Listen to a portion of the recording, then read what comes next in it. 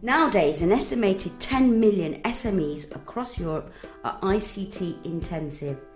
This means that almost 1 in every 2 SMEs rely on ICT to run their business.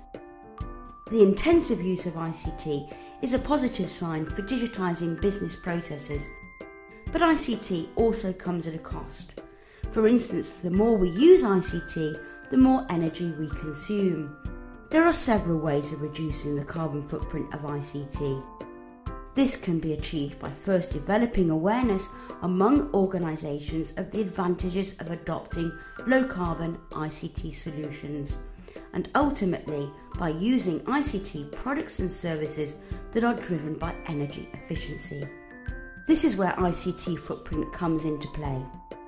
www.ICTFOOTPRINT.eu is the European hub that supports companies of all sizes, public entities and also citizens by increasing awareness around low-carbon solutions in ICT. Choose low-carbon ICT. Visit www.ICTFOOTPRINT.eu to learn more, sign up for our community, follow us on Twitter or join us on LinkedIn.